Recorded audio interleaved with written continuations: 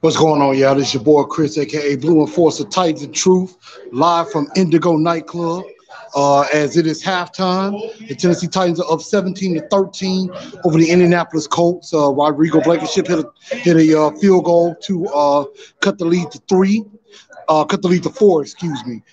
First half, if you look at the stats, you would think that the Titans did not do a lot offensively, but they definitely did some good things offensively. Derrick Henry got a few carries that kind of bounced outside and was able to make some sound plays.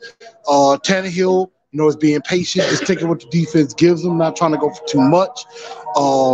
AJ had a really bad drop in the first half. If he catches that, he's off to the races, and that's a score right there. But I think he was thinking about the touchdown instead of just the ball.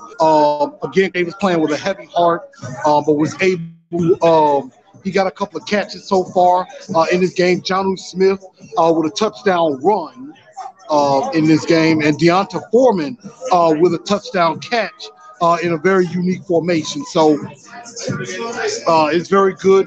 But the Colts are moving the ball. We got a big sack in that play with Daquan Jones.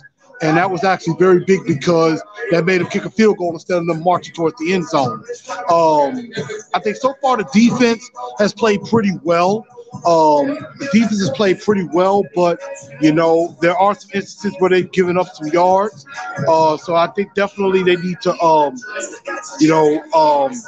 make sure that they come and press up on the corners a little bit more, press up on the receivers a little bit more, and they got to get some more pressure on Phillip Rivers. Clowney was definitely effective in the first half. Landry nearly had a sack. Daquan Jones got one. And Big Jeffrey Simmons is a man possessed. He's playing very, very well. Got his hands up on a big pass. Almost could have been an interception. So I think defensively we're okay. We could be better. But we are playing against a better offense right now. So this is a test for them.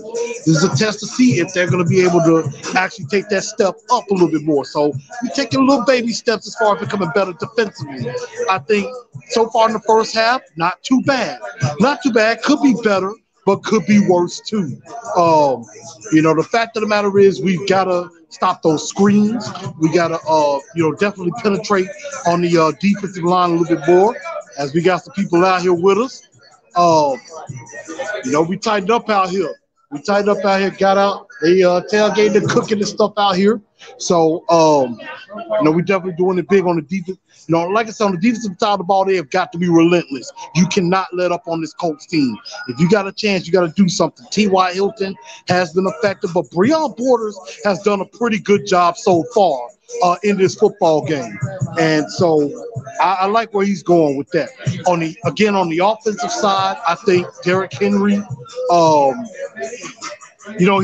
he's taking advantage of any kind of lanes that he finds. I think he get himself going. I believe he has about 53 yards rushing in this first half, so he's halfway to 100. BT Hill, you said defense must man up. I do agree. We definitely got to man up. We definitely got to stop the running backs. We got to get better pressure. I agree, DO9. Everybody said we got to apply pressure. That drop was awful by AJ. I agree. We got to start playing a little bit. Minnesota Titans said we got to start playing some man, because I agree. Phillip Rivers is carving up that zone coverage. He can carve up that zone coverage if we keep playing it. So we need to start playing some more man. Play a little bit more man, be a little bit more aggressive. Don't be afraid of these guys. And we've got to find a way to get some blitzing and attacking of that offensive line. On the offensive side of the ball, we've had some problems with injuries. Roger Saffold went down. I don't know if he's going to be able to return. He's probably questionable. And, Ben Jones went down earlier. Jamil Douglas took some snaps at center, but now he's at left guard, and Ben Jones is back in at center. So that's something to kind of watch out for as far as the offensive line as well. But again, we need to get AJ into a little bit of a groove because he's dropped a couple of balls. Corey Davis has caught a few. Jonnu Berkshire caught a nice pass over the middle and kept a first down and things like that. So I definitely like that. And Kostowski's made all his kicks. Kostowski's made all his picks. His kicks so far. So we're looking really good. Up 17-13 right now. So they're in the locker room looking at making some adjustments. Something that I would think, again, that they need to do, they need to get up and use some more man pressure. They need to use some more creative blitzes to kind of try to get Phillip Rivers off of his spot. So, because, you know, Phillip Rivers is a guy, he's going to drop back, take about 2 seconds. He wants to throw the ball. He wants to get rid of it quickly. He doesn't want to hold the ball a long time because if he does, he could get sacked. So we've got to find a way to get some pressure. Jared Tart actually has played pretty well defensively. Also, he got a paw up and tipped the ball that Jayon Brown nearly could have picked off and everything. But I'm looking for some adjustment. The screen game has hurt us big time. So Minnesota Titan, you're right. DeMario Patterson, what's going on with you? We got to press a little bit more. And so we gotta put some pressure on T.Y. Hilton. As soon as I heard he was coming back, I'm like, Frank Wright was afraid that our defense might get a little bit better. So of course he wanted to put T.Y. Hilton out there to kind of because he has been a problem for us in the past. So how y'all think we're gonna end up in the second half again? My prediction is I said 27-17, about 10 points away from that, but they got 13, so we're definitely going to see what happens with that. But, I mean, we got to step up in the second half, got to step up the pressure defensively. Offensively, we got to be aggressive too. Offensively, we got to go right at this defense. We got to go right at them. Derrick Henry is starting to find some rhythm on the right side of the line. We got to continue to do that. We definitely got to continue to do that, and we got to keep ourselves ahead. So second half, Colts get the ball. They need to apply some pressure, get them off the field so that we can get going. Everything. Facebook says, DP's come back one more season. I agree. I wish he could come back. I wish he could come back. You know, definitely miss him indeed. But again, the Tennessee Titans up 17-13, up 17-13 at the half. The second half is going to be getting ready to get started in probably about another 5 minutes or so. So how do y'all think the second half is going to go?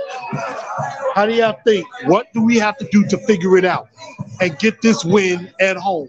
Because the Colts are breathing down our neck. We get this win, we go to 7-2. We got a 2-game lead on the Colts before that second matchup. And it kind of makes that second matchup a little bit easier for us to play. I mean, no game is easy. No game is easy. Every game is going to be hard. So we need to step it up and focus here in the second half. You know, we are a good second half football team. We do tend to make adjustments. So Vrabel and company needs to make some different adjustments. Arthur Smith has come up with some definitely some nice creative plays, like the jet sweep to Jonnu,